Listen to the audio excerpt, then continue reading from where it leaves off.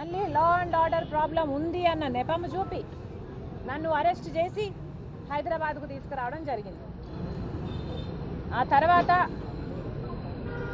ఇక్కడ మేము ఏ బండ్లనైతే కేసీఆర్ గారి గూండాలు ధ్వంసం చేశారో ఆ బండ్లని కేసీఆర్ గారి కూడా తిలకించాలని ఆ బండ్లను కేసీఆర్ గారి ఇంటికి, ఎందుకంటే ఈయన సెక్రటేరియట్కి వచ్చే పరిస్థితి ఎప్పటి నుంచో లేదు, ఆనవాయితీ లేదు. మన రాష్ట్రంలో ముఖ్యమంత్రి గారు సెక్రటేరియట్కు రారు కాబట్టి ఈ దొరకు చూపించాలని ఆయన ఇంటి వరకు తీసుకువెళ్ళాలని ప్రయత్నంలో మేము రోడ్డు ఎక్కిన వెంటనే అసలు కేసీఆర్ ఇంటి దరిదాపులకు కూడా రాకముందే పోలీసు వాళ్ళు ఓవర్ యాక్షన్తో మమ్మల్ని అడ్డుకోవడం జరిగింది.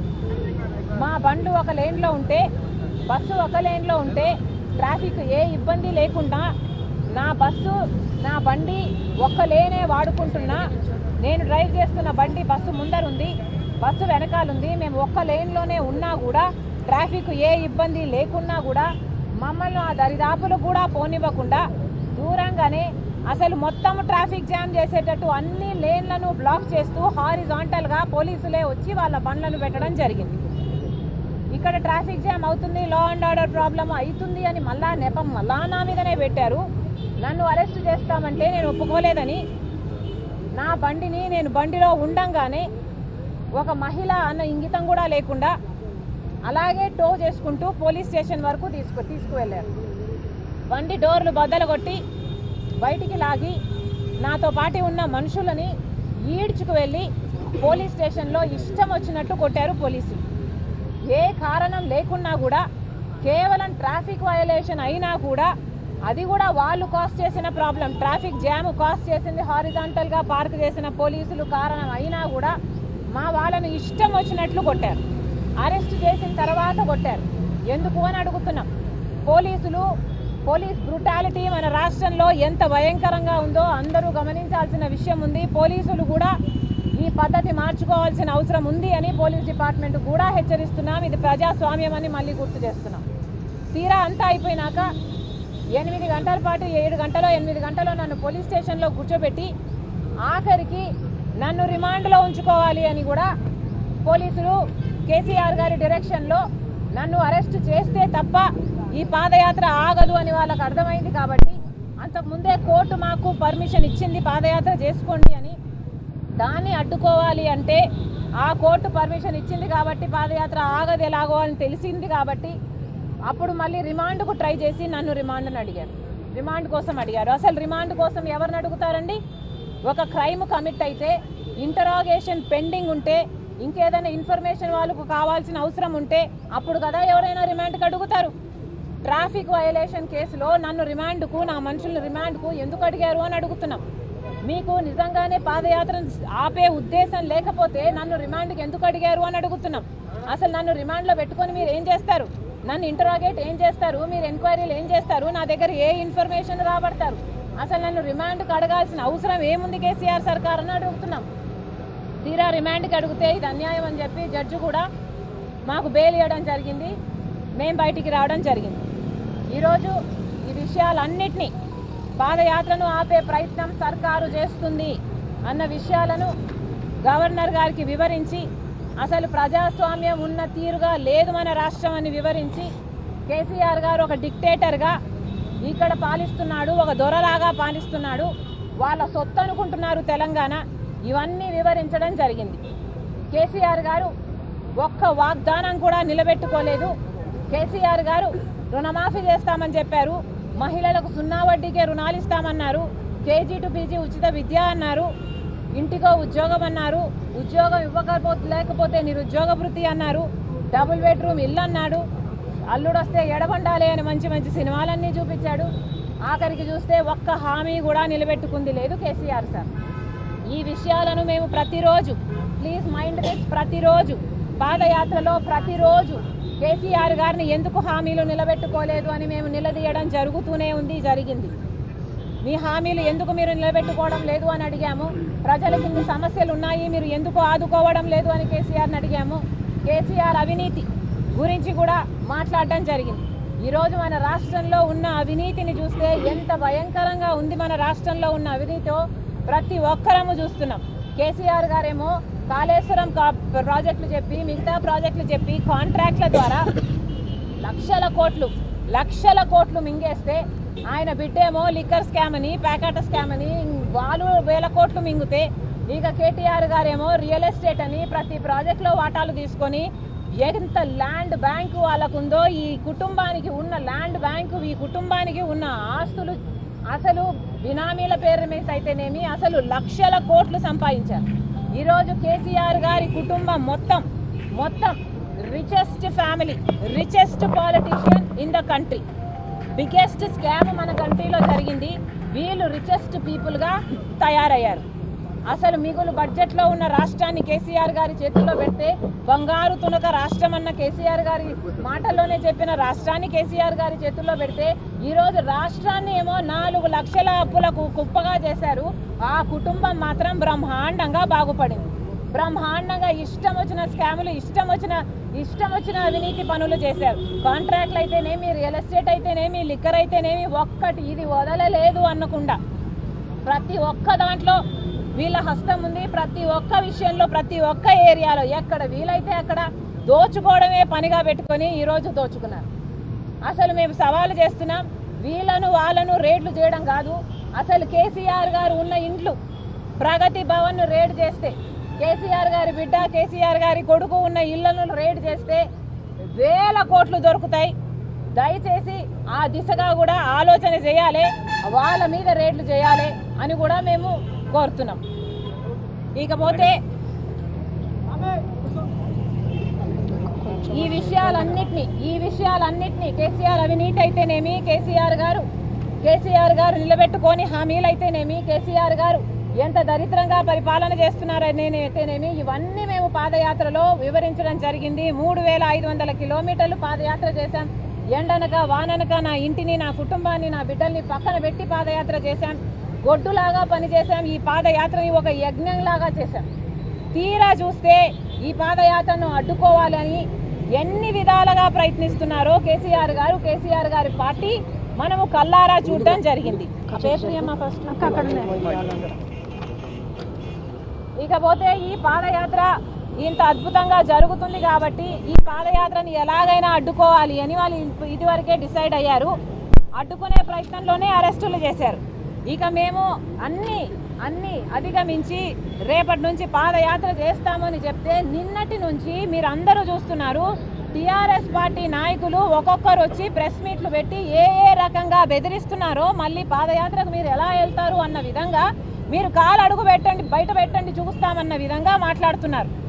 కామన్ సెన్స్ ఏం చెప్తుంది అంటే, ఎప్పుడూ రియాక్ట్ అవ్వని వాళ్ళు ఒకటేసారి ఇంతమంది ఒకేసారి ప్రెస్ మీట్లు పెట్టి ఇంత రియాక్షన్ వస్తుంది అంటే, మేము పాదయాత్ర మళ్ళీ మొదలు పెట్టబోతున్నాం, వాళ్ళు మళ్ళీ దాడులు చేయబోతున్నారు అని చెప్పడానికే ఈ ప్రెస్ మీట్లు అన్నీ పెట్టారు. మమ్మల్ని బెదిరించడానికే ఈ ప్రెస్ మీట్లు పెట్టారు కదా అని అడుగుతున్నాం. వీళ్ళు చేసిన కమెంట్లు, నిన్న పెట్టిన ప్రెస్ మీట్లలో టీఆర్ఎస్ పార్టీ నాయకులు చేసిన కమెంట్లు కొన్ని మీకు చదువుతా. ఈయన బాల్కా సుమన్ అనేవాడు, ఈయన ప్రభుత్వ విప్పట, ఈయన నోట్లో నుంచి వచ్చిన మాటలు చూడండి. నల్లిని నలిపేసినట్టు నలిపేస్తాం, తలుచుకుంటే లోటస్ పాండ్ దాటనివ్వం, షర్మిలకు ఏమైనా జరిగితే మాది బాధ్యత కాదు, రేపటి రోజు ఏమైనా జరగవచ్చు. ఇంకా సునీత ఆట ఆలేరు ఎమ్మెల్యే, ఇక కవిత ఆట ఎంపీ. ఇప్పటి వరకు నీ పాదయాత్రను సహించాం, ఇక సహించేది లేదు, నీ ఆటలు సాగవు, ఏమైనా జరిగితే మా పార్టీకి సంబంధం లేదు, మాకు బలి తీసుకోవడం తెలుసు, మీ క్యాడరు మా క్యాడర్ను మీరు ఆపలేరు, మీ ఇష్టం. అసలు షర్మిలకు తెలంగాణ ప్రజల కష్టాలు తెలుసా? నాకు కదా తెలిసింది తెలంగాణ ప్రజల కష్టాలు, పాదయాత్ర చేసింది మేము కదా. మీరు కనీసం ఒక అడుగు బయట పెట్టిండ్రా? కనీసం మీ నియోజకవర్గాల్లో ఒక గ్రామానికైనా పోయి అక్కడ రోడ్లు ఎలా ఉన్నాయైనా చూసారా? కనీసం మంచినీళ్ళు వస్తున్నాయో లేదా అని చూసారా? డబ్బులు సంపాదించుకోవడం తప్ప మీరు చేసింది ఏమిటి అని టీఆర్ఎస్ పార్టీ నాయకులను అడుగుతున్నాం. వీళ్ళ మాట్లాడేది నేనేమి చేశాను అని. మీరేం చేశారు? ఎన్ని వాగ్దానాలు ఇచ్చారు? డబుల్ బెడ్రూమ్ ఇల్లు ఇచ్చిండ్రా? ఎంతమంది పేదవాళ్ళు ఉన్నారు? కనీసం మంచినీటికి కూడా దిక్కు లేకుండా ఉన్నారే. స్కూళ్ళల్లో మీరు బిడ్డలకు ఏ ఫుడ్ పెడుతున్నారో చూస్తున్నారు కదా జనాలు. కనీసం చిన్న బిడ్డలు కూడా మీరు ఫుడ్ సరిగ్గా పెట్టలేకపోతే మీకు ఎందుకున్నట్టు అధికారం? డబ్బులు సంపాదించుకోవడానికి కాకపోతే దేనికి వాడుకున్నారు టీఆర్ఎస్ పార్టీ నాయకుల అధికారాన్ని? ఈరోజు వీళ్ళు ఈ మాటలు మాట్లాడుతున్నది. ఇక పైగా నేను రెచ్చగొట్టే మాటలు మాట్లాడుతున్నానట, నేను బూతులు తిట్టానట.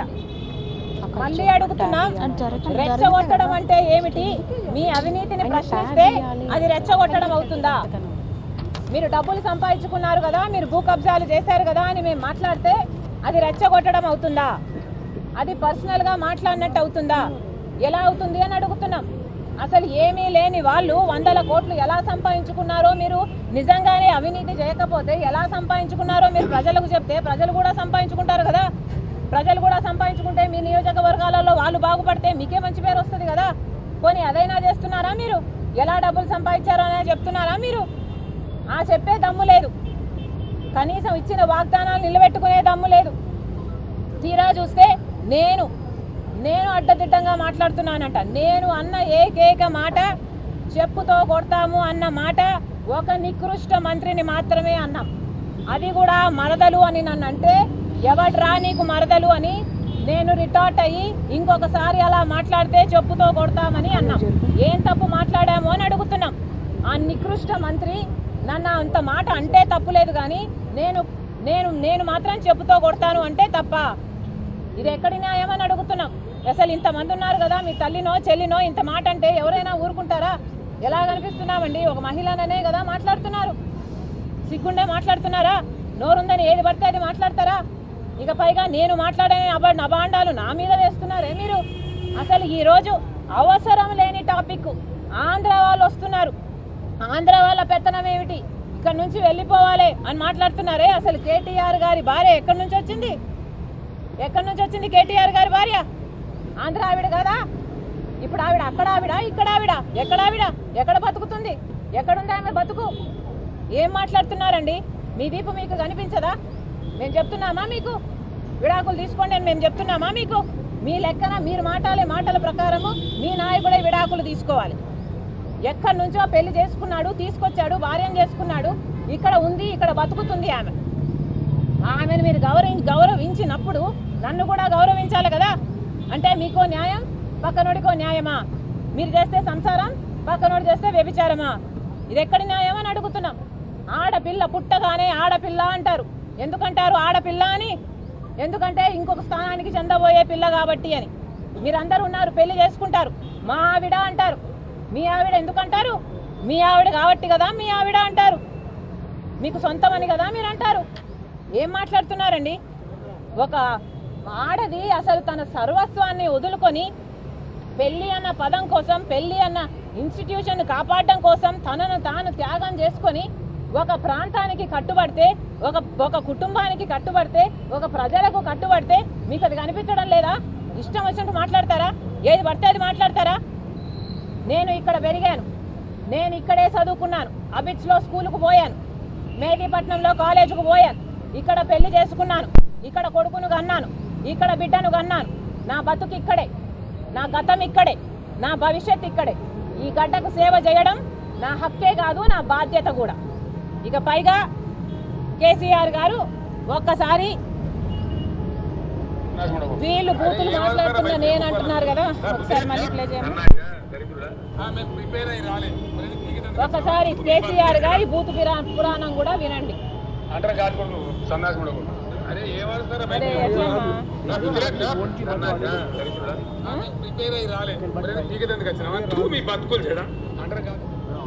పెట్టి ప్లే చేయి, మైక్ దగ్గర పెట్టి. అరే ఏమరుస్తారా భయ బేకూఫ్ ప్రిపేర్ అయ్యి రాలేదు పీకేదానికి వచ్చినావా? మీ బతుకులు చెడా అంటారు కాదు సన్నాసి కూడా. మళ్ళీ ఈ సన్నాసి కాకపోతే ఆ సన్నాసి కాకపోతే ఈ సన్నాసి కిరికిరి పెడతారు నా కొడుకు. ఏం పీకేదానికి పోతాను? అదేదో పెద్ద పీకినట్టు పడగొట్టినట్టు. రెండో కేంద్ర మంత్రి కావాలన్నా తెలంగాణ శాతగాని పెద్దమ్మ. చాలా మంది ఉమేష్ సిగ్గుండాలి. ఈ సిల్లరగాళ్ళు, ఈ కిరికిరిగాళ్ళు, కిరాయగాళ్ళు సిగ్గులు అల్లయ్యమని మెడలు వంచుగా ఇస్తాం. ఈ మెడ 4 ముక్కలు చేస్తాం అనుకుంటున్నాం. జాగ్రత్త 6 ముక్కలు అనుకుంటున్నాం. ఈ గోకాకులు ఏం దగ్గర నలిసి పారేస్తాం 4 గంటలు సీరేస్తాం జాగ్రత్త సిగ్గు లేని దరిద్రులు అని అంటాం బిజినెస్ మీకు నేసినా కట్ట మీ పూత ఉండదు అందుకే మిమ్మల్ని పిచ్చి కుక్కలు ఉంటాం ఎవరో మీలాంటి కుక్కగాలు నక్కగాలు దాన్ని కూడా తిరిగి మాటలు కొన్ని మాటలు అవులో పుస్తకాలు లెక్క మాట్లాడుతున్నారు వాళ్ళంతా సోషల్ మీడియా మనకేమైనా సిగ్గు శరమని ఉందా ఈ దేశానికి వచ్చిన కుక్క మూతి పిండే లేదు సాయి సంసారి లక్షితున్నా బట్టి అంత బట్టి పిచ్చోరు హిందీ లాంగ్వేజ్ చేసేసి దొంగముఖం కావాలంటారు దరిద్రులు మందికి పుట్టిన బిడ్డను మా బిడ్డ అనుకుంటారండి సిగ్గున్నా సిగ్గు కూడా లేదా చిచి కుక్క మీద ఉమ్మేసినా కానీ సిగ్గు లేదా కూడా పురణీయం ఇప్పుడు కుక్కగాడు నక్కగాడు మాట్లాడతారు మొగోడు ఎప్పుడు లేడు ఇండియారా కొంతమంది బేవకూఫ్ గారు అదే పనిగా చెప్తున్నారు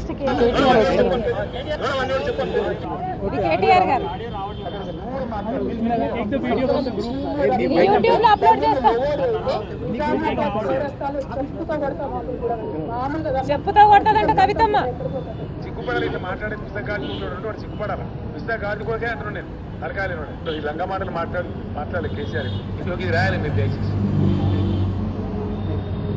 అమ్మాయ అయిపోయిందా థ్యాంక్ యూ మీరు బీజేపీ వదిలిన బాణము మీరు గవర్నర్ ఇద్దరు ఒకటే అనేది టీఆర్ఎస్ పార్టీ నిన్న కవిత గారు ట్వీట్ చేశారు మేడం కవిత గారు వాళ్ళు వదిలిన తామర పువ్వు తానే అంటే వీళ్ళు తందానే అంటారు అని చెప్పి మిమ్మల్ని ఉద్దేశించి ట్వీట్ చేశారు అసలు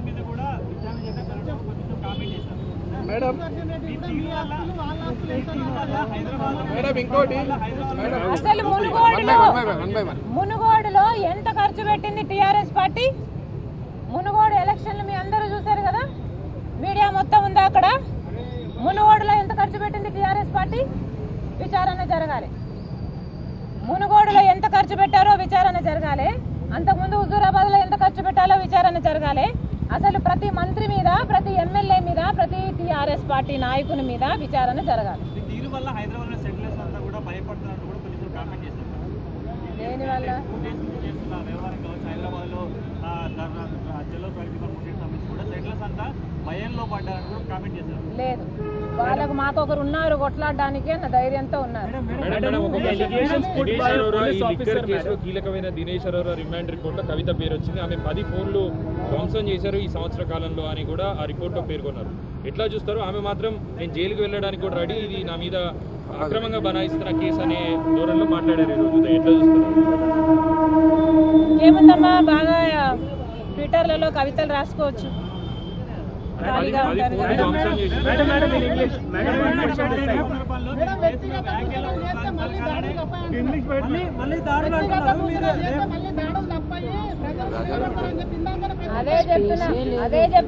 అదే చెప్తున్నా మేము కూడా దాడులు తప్పవని మళ్ళీ బెదిరిస్తున్నారు పోలీసు వాళ్ళకి ఇప్పుడే హెచ్చరిస్తున్నాము మా మీద దాడులు చేయడానికి టీఆర్ఎస్ పార్టీ వాళ్ళు సంసిద్ధమయ్యారు మా మీద దాడులు చేయడానికి వాళ్ళు ఏ మాత్రం వెనుకాడరు మా పాదయాత్ర రేపు మొదలు కాబోతుంది పోలీసు వాళ్ళు మమ్మల్ని కాపాడాల్సిన బాధ్యత లా అండ్ ఆర్డర్ కంట్రోల్ చేయాల్సిన బాధ్యత పోలీసులకు ఉంది అవసరమైతే ఏ రూట్ లో అయితే పాదయాత్ర చేస్తున్నామో ఏ కాన్స్టిట్యుయెన్సీలలో అయితే పాదయాత్ర చేస్తున్నామో ఆ కాన్స్టిట్యుయెన్సీలలో ఎవరైతే గోలా చేయాలనుకుంటున్నారో ఎవరైతే దాడులు చేయాలనుకుంటున్నారో వాళ్ళని ముందే అదుపులోకి తీసుకోవాలి పోలీస్ డిపార్ట్మెంట్ నాకేమైనా జరిగినా నా మనుషులకు ఏమైనా జరిగినా దీని పూర్తి బాధ్యత కేసీఆర్ గారిదే మేము సుప్రీంకోర్టు జడ్జికి హైకోర్టు జడ్జికి కూడా రాయబోతున్నాము ఇక్కడ జరుగుతున్న పరిణామాలు ఇక్కడ జరుగుతున్న అన్యాయాలు ఏమిటి అనేది ప్రతి ఒక్కరికి తెలియాల్సిన అవసరం ఉంది ఇది ప్రజాస్వామ్యం అవునా కాదా అని మేము అడుగుతున్నాం ఈ రోజు ఆఫ్ఘనిస్తాన్ లాగా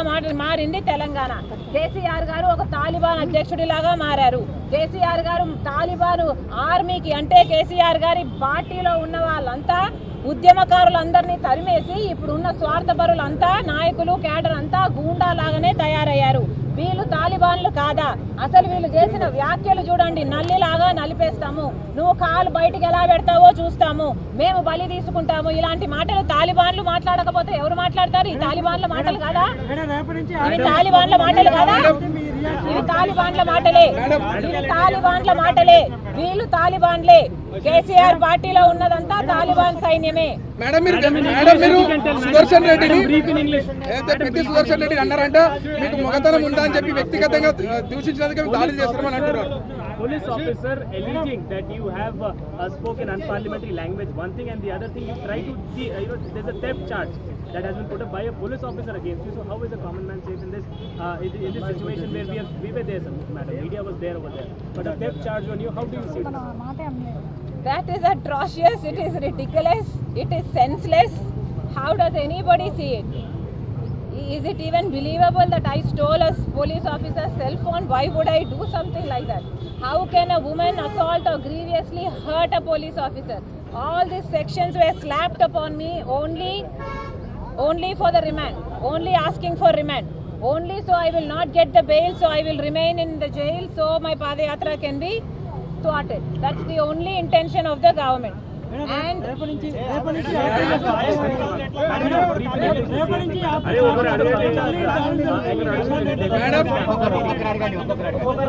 మేడం మీరు ఢిల్లీకి ఏమైనా ఫిర్యాదు చేస్తారా? హోంశాఖకి ఫిర్యాదు చేస్తారా? చేస్తాం.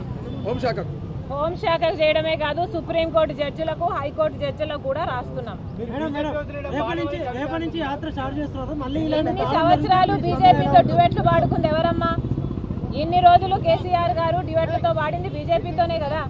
ఇన్ని రోజులు ఎప్పుడైనా విభజన హామీలు ఏమైనా ఎప్పుడైనా అడిగినారా? 2 కోట్ల ఉద్యోగాలు ఏమైనా ఎప్పుడైనా అడిగినారా? చట్టాపట్టాలు వేసుకొని పాటలు పాడుకుంటూ చెట్లంబడి పుట్లంబడి ఎంతగా తిరిగారు బీజేపీ వాళ్ళతో. ఇప్పుడు నేను ఆ బీజేపీకి కోవట్టును. అసలు ఆలోచన చేయండి. రాజశేఖర్ రెడ్డి బిడ్డ ఒక పార్టీ పెట్టి పాదయాత్రలు చేస్తూ గొడ్డులాగా పనిచేస్తుంది. ఎందుకు చేస్తుంది? నేను ఒక పార్టీలోనే చేరుంటే, ఒక బీజేపీది నాకు నచ్చుంటే బీజేపీలోనో, లేకపోతే నాకు నచ్చుంటే ఒక కాంగ్రెస్లోనో, లేకపోతే నాకు నచ్చుంటే ఒక టీఆర్ఎస్ పార్టీలోనో చేరుంటే నా బతుకు ఇంత కష్టంగా ఉండునా? ఈ పాదయాత్ర చేయాల్సిన అవసరం ఉండునా? అసలు కామన్ సెన్సే చెప్తుంది కదా. నేను పాదయాత్ర చేసి ఇంకొక పార్టీకి మైలేజ్ ఇస్తానా? నాకు ఏం అవసరం ఉంది? అసలు ఏ ఒక్క పార్టీకి ప్రజల పక్షాన అసలు అక్కర లేదు. కాబట్టే ఈ పార్టీలన్నింటినీ విమర్శిస్తూనే ప్రజల కోసం, ప్రజల మధ్యలో పాదయాత్ర చేస్తుంది రాజశేఖర్ రెడ్డి బిడ్డ. ఈ పార్టీకి, రాజశేఖర్ రెడ్డి బిడ్డకు, ఈ వైఎస్ఆర్ తెలంగాణ పార్టీకి ఉన్న ఏకైక లక్ష్యం రాజశేఖర్ రెడ్డి గారి సంక్షేమ పాలన తిరిగి తీసుకురావడం. మేము ప్రతి పార్టీని, బీజేపీ పార్టీనైనా ఖండిస్తున్నాం, కాంగ్రెస్ పార్టీనైనా ఖండిస్తున్నాం. కేసీఆర్ గారిని అయితే అతి దారుణంగా ఖండించాల్సిన అవసరం ఉంది మాకు. మహబూబాబాద్ లిక్కర్ స్కామ్ లో కవితవి 10 సెల్ ఫోన్లు ధ్వంసం చేసినట్టు కూడా ఆరోపణలు వచ్చాయి. ఎఫ్ఐఆర్ కూడా ఎట్లా చూడటం ఏంటయ్యా? అందరూ చూస్తున్నారు కదా, మీలాగే నేను కూడా చూస్తున్నాను. దేశాన్ని లూటీ, రాష్ట్రాన్ని లూటీ చేశారు అని నేను ఎందుకు చెప్తున్నాను? లిక్కర్ అని ఒకరు, పేకాట్ అని ఒకరు, రియల్ ఎస్టేట్ అని ఒకరు, కాంట్రాక్ట్లు అని ఒకరు దోచుకోవడమే పనిగా పెట్టుకున్నారు కదా. పందికొక్కుల్లాగా మన రాష్ట్రాన్ని దోచుకున్నారు కదా. అసలు మిగులు బడ్జెట్లో ఉన్న రాష్ట్రాన్ని కేసీఆర్ గారి చేతుల్లో పెడితే 4 లక్షల కోట్ల అప్పుల కుప్పగా చేశాడు. కానీ ఆయన కుటుంబం మాత్రం ఈరోజు లక్షల కోట్లు సంపాదించుకుంది కదా. ఈరోజు రిచెస్ట్ పాలిటీషియన్, రిచెస్ట్ ఫ్యామిలీ మన కంట్రీలో ఎవరున్నారు అంటే ఒక కేసీఆర్ గారి కుటుంబమే కదా. మరి అంతకంతకు అనుభవించాలి. అంతకు వీళ్ళు చేసిన అవినీతి అంతా తెలంగాణ ప్రజల సొమ్ము తినిందంట కక్కించాలి. ఇప్పుడు రేపటి నుంచి యాత్ర స్టార్ట్ చేస్తున్నారు. మళ్ళీ ఇదే విధంగా దాడులు జరిగితే మీరు ఎలా ముందుకు వెళ్తారు? నేనేమో పాదయాత్రలో ముందుకే వెళ్తా. మళ్ళీ వాళ్ళు అరెస్ట్ చేసి మళ్ళీ నన్ను తీసుకొస్తే మళ్ళీ అప్పుడు కథ అప్పుడు చూస్తాను. ఇంకోటి మీరు సుదర్శన్ రెడ్డిని వ్యక్తిగతంగా మీకు మొగతనం లేదా అన్నందుకే అలా కార్యకర్తలు జీర్ణించుకోలేకనే దాడులు చూపించు, నాకు వీడియో చూపించు. నేను అనలేదు, అరే నేను అనలేదు. నేను ఎందుకంటాను? నాకు ఆయన మొగతనంతో నాకేం సంబంధం అయ్యా? నేను ఎందుకు అనాలి? నేను ఎందుకు మాట్లాడాలి? ఆయన భార్య చూసుకోవాలి కదా. నాకేం సంబంధం అయ్యా? నేను మాట్లాడిందల్లా ఆయన అవినీతి గురించి. ఆయన ఒక ట్రాక్టర్ డ్రైవరు అన్నాను. ట్రాక్టర్ డ్రైవరు అని నేను అంటే అది అబద్ధమో కాదో చెప్పమని చెప్పండి. ఎల్ఐసి ఏజెంట్ లాగా ఒక ఏజెంట్ అని మాట్లాడాను, అది అవునో కాదో చెప్పండి. ఆయన చిన్నప్పటి ఫ్రెండే ఒకటి నాకు చెప్పాడు, అమ్మా ఈయన ఒకప్పుడు ట్రాక్టర్ డ్రైవరు, ఒక ఎల్ఐసి ఏజెంట్ లాగా ఒక ఏజెన్సీలో పనిచేశాడు, ఇప్పుడు చూడండి అమ్మా 100 కోట్లు సంపాదించుకున్నాడు అని ఆయన చిన్నప్పటి ఫ్రెండే చెప్పాడు నాకు. ఆ ఫ్రెండ్ ఎవడో కూడా ఆయనకు తెలుసు. ఏది అధికారం ఇస్తే మీకు సంపాదించుకోవడానికా? ట్రాక్టర్ డ్రైవర్ ఎలా సంపాదించుకోవాలి? క్రమంగా సంపాదించుకోవాలి, అక్రమంగా కాదు. రాష్ట్ర ప్రభుత్వాన్ని అడ్డం పెట్టుకొని అధికార పార్టీ ఎమ్మెల్యేలు సంపాదించిన అక్రమాస్తులపై భవిష్యత్తులో ఎట్లా ముందుకు పోతాం? ఇదే ప్రతి మీటింగ్ లో వాళ్ళ అవినీతి గురించి మాట్లాడతా. మేడం మిమ్మల్ని నలిపేస్తారు అని బల్కసం అని అంటారు. మేము తలుచుకుంటే గోదావరికి దాటకపోతుండే ఇప్పుడు ఎట్లా చేస్తారు దాడులు? జరిగే దాడులకు ప్రభుత్వానికి పార్టీకి సంబంధం లేదంటారు. ప్రభుత్వానికి వాళ్ళకు సంబంధం ఉంది. ఇది బందిపోట్ల రాష్ట్ర సమితి. వాళ్ళు నల్లిని నలిపేస్తున్నట్టు నలిపేస్తామన్న మాటల్లోనే వాళ్ళు మేము తాలిబాన్లు అని తాలిబాన్ల కండువా వేసుకున్నట్టే ఉంది కదా ఇక్కడ.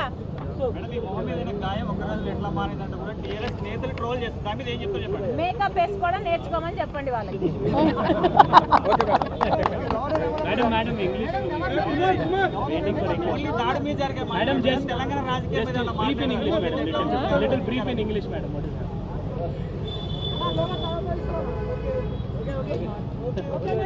Okay, madam. Only one question in English, madam. Delhi liquor. Jai Sharmila! Jai Sharmila!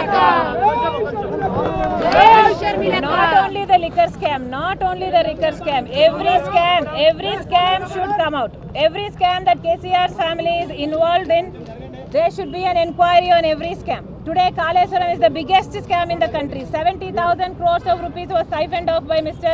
KCR. Even that scam has to be, an inquiry has to be commissioned upon. Liquor scam and the real estate scam also. There is a land bank that the KCR family holds here that amounts to lakhs of crores of rupees. This family is the richest family in the country. This politician is the richest politician in the country. There has to be inquiries on every scam, on all the corruption of the KCR family. Jai Sharmila! Jai Sharmila! Sharmila!